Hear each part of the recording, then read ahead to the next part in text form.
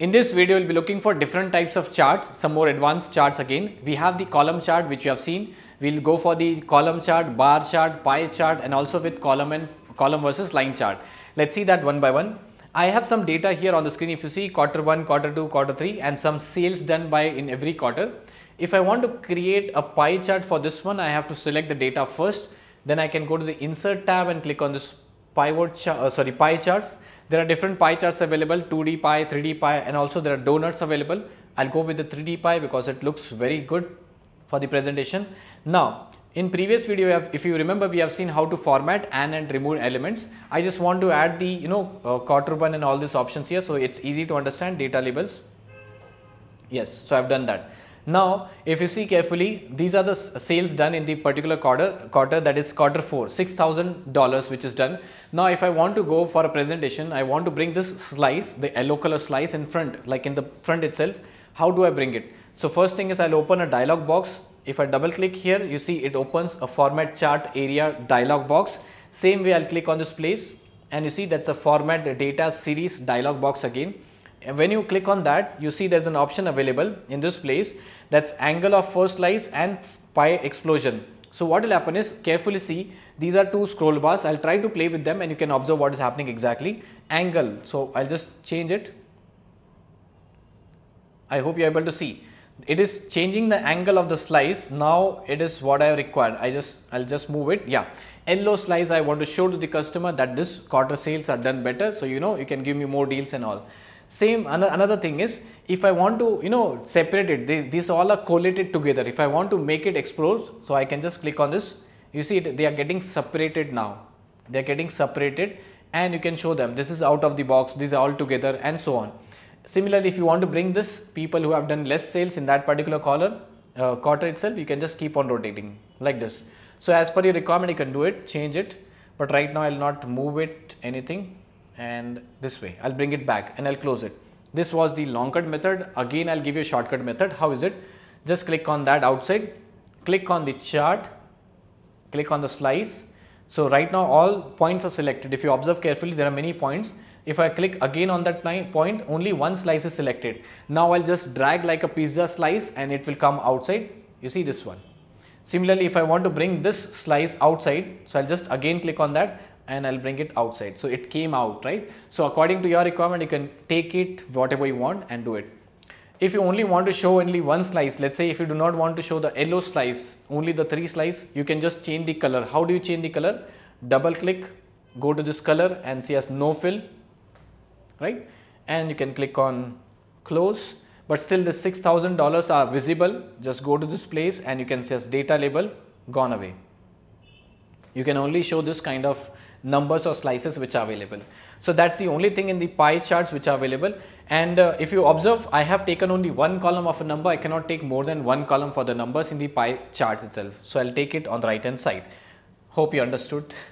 Next I have, that is the column chart. In the previous session, if you remember, in the chart 3, I have shown you how to create this kind of chart where I had numbers.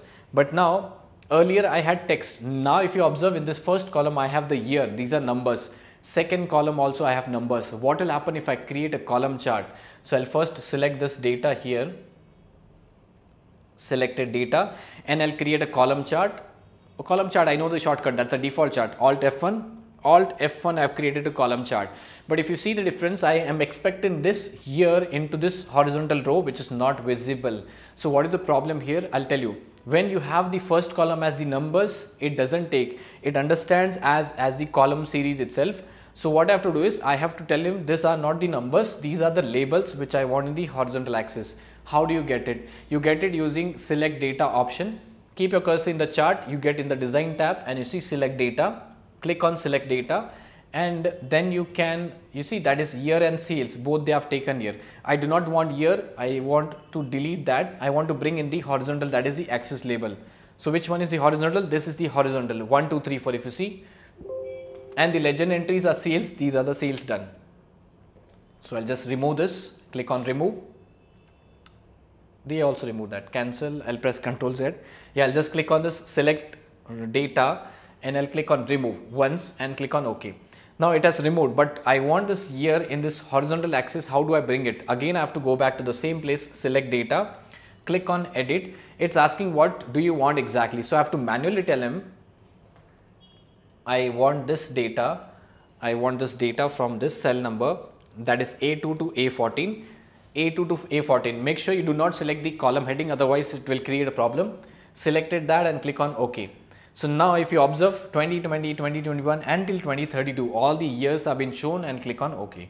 So this is the common problem which you face when you create a column chart with the help of this numbers or dates or any numbers in the first column.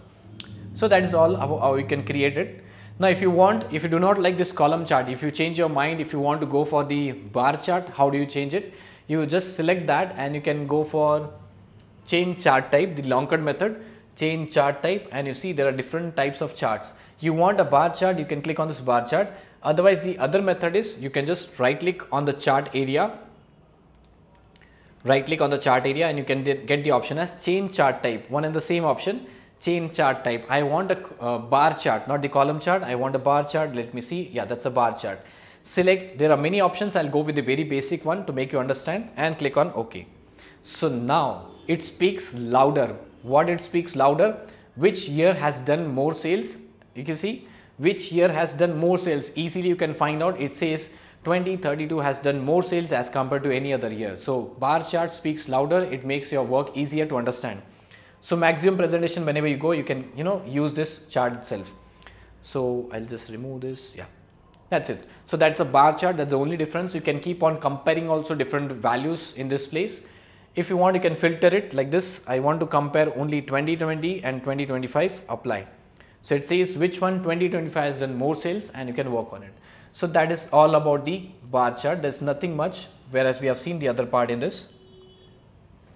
Next and the last one we have, that is the column versus line chart. I will create some less numbers here. I'll write some small numbers like this, and in this place I'll write very small again numbers.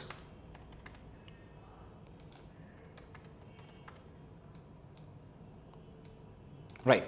So I've written those numbers now. What I want to create is, I want to create a column versus line chart. How do I get it? First is I need to select the data, and I have the shortcut key Alt F1. Alt F1 for creating a column chart. But my requirement is not this one. My requirement is column versus line chart. This version is 2016. The steps are little different as compared to previous version. What you can do is, you can just click on this change chart type, the previous thing which I've shown, change chart type. And I have an inbuilt option which says column versus line, means it's a combo chart.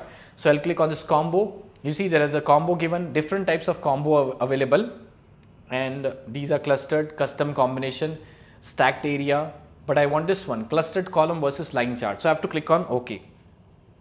That's it. So I've got all this column versus line chart very easily. But now if you want to create a parallel axis for this any one column series, you just double click on that like this, and you can just click on the secondary axis. So you see for my data series, I've got secondary axis, I've got parallel primary vertical axis, and you can just close it. So this way column versus line chart and can also be done. Rest all the options for formatting and all we have seen in the previous video, and that's it. I hope everything is done. Yeah. So that's all for this video. We have seen different types of chart, column chart, bar chart, pie chart, and column versus line chart. That's all. Thank you.